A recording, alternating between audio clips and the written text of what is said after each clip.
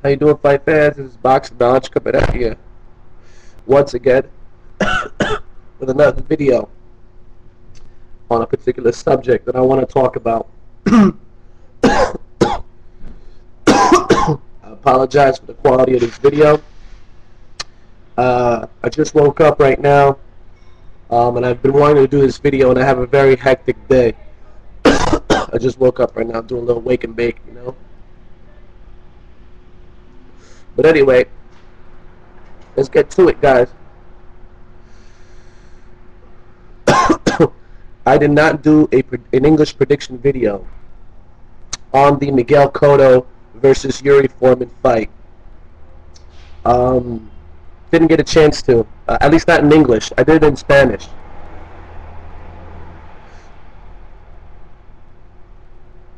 I want to give credit to that boy. I was a bit on the fence with this one, and after I attribute me picking the right opponent. I think it's directly attributed to the conversation that Naptown Born and I had over the phone about Yuri Foreman and Cotto. He pretty much told me like this: Miguel Cotto does not have a bad record against boxers or people with speed. The blueprint to beat Miguel Cotto is pressing him, pressuring him. But Yuri Foreman won't do that. So he pretty much told me that the style, he didn't have a history of showing, having lackluster performances against Yuri Foreman's particular style. And therefore he thought, based on styles, that Cotto would have no problem. But I bought into all the BS. I bought into all the drama about Miguel Cotto being psychologically scarred and maimed, you know? And that's why I was on the fence. But I spoke with Naptown Born, another person who actually knows about boxing, and logically, without passion, or prejudice, told me, look at the styles. So I made a video in Spanish. I mean, this is my rule, guys. Styles make fights. You base fighters on their styles. And I let my heart, my emotions, and the hoopla about Cotto's head, I let all that,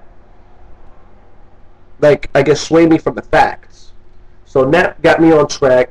I did a prediction on it. I went with styles make fights like always. And I thought that Miguel Cotto was going to win a very convincing unanimous decision. I also said that Cotto could definitely stop Yuri Foreman as long as he hurt him within 7 rounds. If he could hurt Cotto, he could stop him, in the later rounds. But I felt confident in a unanimous decision by Miguel Cotto. I think it would have been a unanimous decision if Yuri Foreman wouldn't have hurt his leg. Or re-injured his knee, which needs surgery now. Miguel Cotto was well in command of the fight prior to the bizarre injury, or re-injury, if you will. So, at the end of the day, it is what it is, right? To all the people who are watching this video and saying, why is Boxing Knowledge not wearing a shirt? Too bad, get over it, alright? I just woke up. I want to get this done. I want to get this over with so I can carry on with my busy, hectic schedule. Anyway, so Miguel Cotto proved once again why he's a champion. Oh yes, I did not get a chance to do the prediction in English, but can someone please help me learn how to put subtitles, please? I think that would be better than just recording a show in Spanish and in English. By the way, I'm going to do this in Spanish again. So, yeah. Anyway, so Miguel Cotto did very well, used his jab well, took Yuri Foreman's punches well, dealt with Yuri Foreman's speed well. What can I say? I mean, Miguel Cotto is back, I would like to say that this victory was so important for Manny Pacquiao's legacy. Okay? It was so important. Excuse me.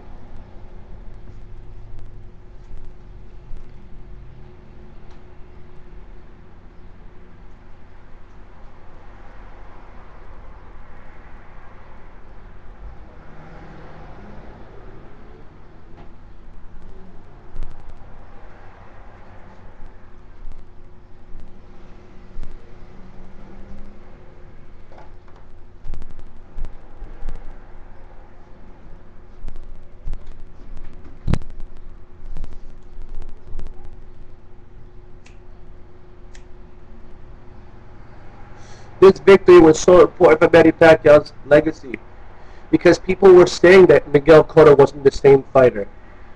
I didn't believe any of that. I knew he would win. I knew that he was still the same fighter. Maybe not exactly the same fighter.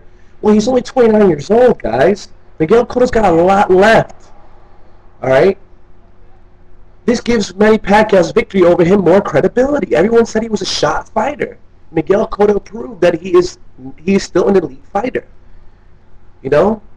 He's still in position to land a big fight. You know what? And God bless him because he deserves it. He's put his time in the ring. He's put his sacrifice, you know, in this game. Anyway, there you have it, guys. Please help with the subtitles, someone, so that I can put English subtitles on my Spanish broadcast, so you guys can see that I predicted it fairly right. Jackie Jackalope, I think that's her name, on YouTube, the female a YouTube boxing analyst and aficionado, or I should say, aficionada. Her prediction was pretty much spot on. That Tao's prediction was pretty much spot on. You know, I had him by UD. Again, I think those would have been the circumstances if you know, Foreman knees would have held up, but whatever, right? So yeah, congratulations to both of them. They were very, very, very close. I actually down there for a second.